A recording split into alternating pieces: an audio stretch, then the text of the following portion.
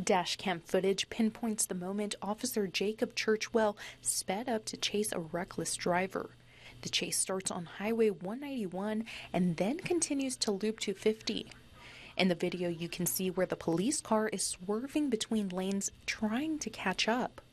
Officer Churchwell then turns the police lights and sirens on and speeds up. At one point, Officer Churchwell does start to catch up to the rider, but the rider doesn't stop. The chase continues on Loop 250.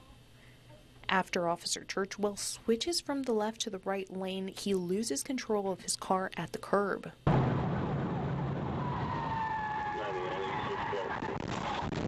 That's when the vehicle rolls over.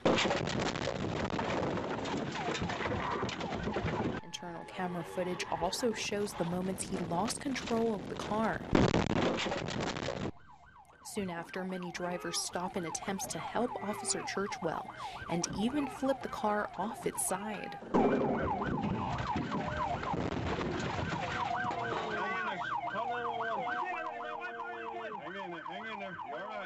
Emergency responders arrive on scene shortly after.